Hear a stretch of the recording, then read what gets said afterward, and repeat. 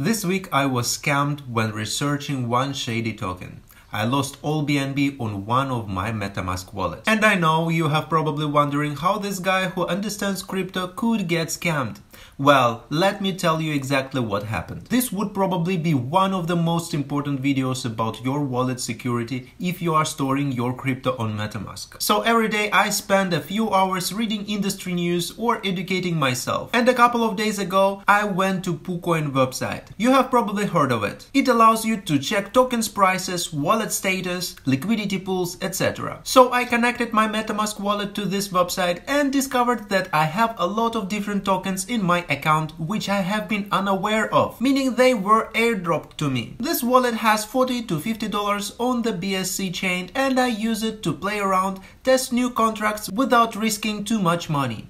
However, this time my balance that was shown on PooCoin was around $3,500. I knew something was wrong, and most likely one of those tokens is a scam token. In particular, this one, because its value was shown as $3,400. So I opened the token chart and saw the notification which said an unlocked wallet is holding 100% of this token's liquidity. I checked comments on BSC chain site and of course there was a lot of people saying that this token was a scam. So I thought let's dive deep and check it out. It may be a good topic for the video after all. I grabbed my third cup of coffee that day and began checking the contract. When you open it now, you can see plenty of these scam notifications. But back then, there was none. This contract somehow managed to have so many holders. It was airdropped to so many addresses. But I remember that every time you airdrop a token, you would need to pay a gas fee. And even if you send it out in bulk, you can push up to 200 airdrops in one transaction. So I'm really not sure how they could do it, but one thing is certain, they airdropped all those tokens at once. By the way, now the contract's name is marked as a scam, but before this name wasn't shown. Also, another thing which I tried to check was whether the contract was verified. As you might have guessed it, it wasn't. I was sure that this is a scam token, but for some reason that wasn't enough for me. What did I do next? I opened a liquidity pool, chose that token and thought maybe I can exchange it into BNB. It showed one button that said enable token and I pressed it. Metamask transaction pop-up appeared, asking me to grant permission to allow the following contract to access my funds. I clicked edit permission, changed the amount of this token, got back, closed the pop-up and pressed confirm. Now let's see what happened.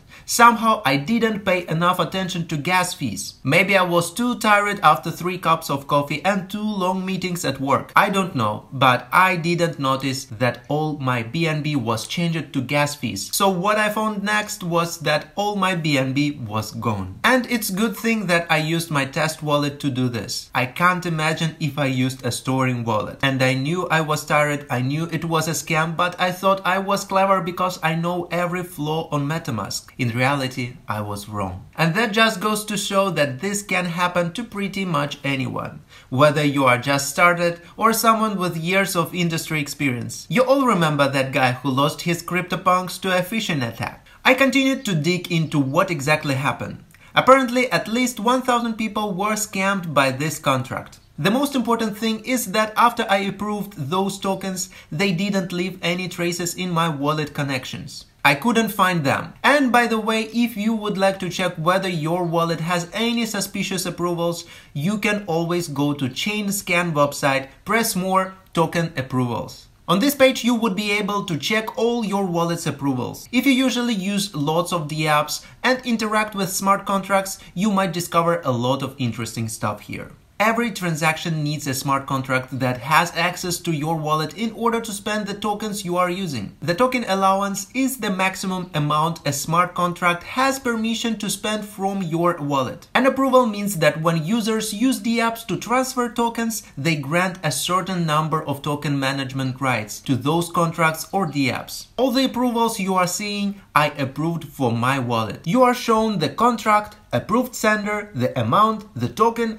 and the time it was updated. Now, as I'm recording this, I don't have a lot left because I cleaned this list recently, keeping only those I don't consider suspicious. To revoke an approval, you can connect your wallet to Web3. Choose the approval you want to revoke, press revoke button, and approve a transaction. Yes, to revoke an approval, you need to pay gas. Let's remove this USDC approval from a breach I used before, just in case. If you see an app or a DX you used before and you are sure that it is a legitimate one, you can check the exact approval. Probably if you see anything with USDC or USDT token approvals, you will need to revoke it. The process is the same for other networks. If you are on Polygon, on the Polygon Scan website, you can revoke approvals for tokens on that network. One conclusion is that having crypto as asset is good, but whether it's safe depends on you. How you store your crypto and how you use your wallets decides the future of your funds. As you can see, all it takes is one click. One click and the funds might not be there ever again. And this easiness on the surface actually hides a very complex mechanism underneath, one that relies on flaws of our human nature.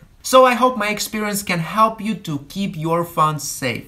As usual, none of the information provided is a financial advice. This was our episode for today. Here is your Bunny Money channel. I'm Vlad. Subscribe for more useful content. See you in the next episode.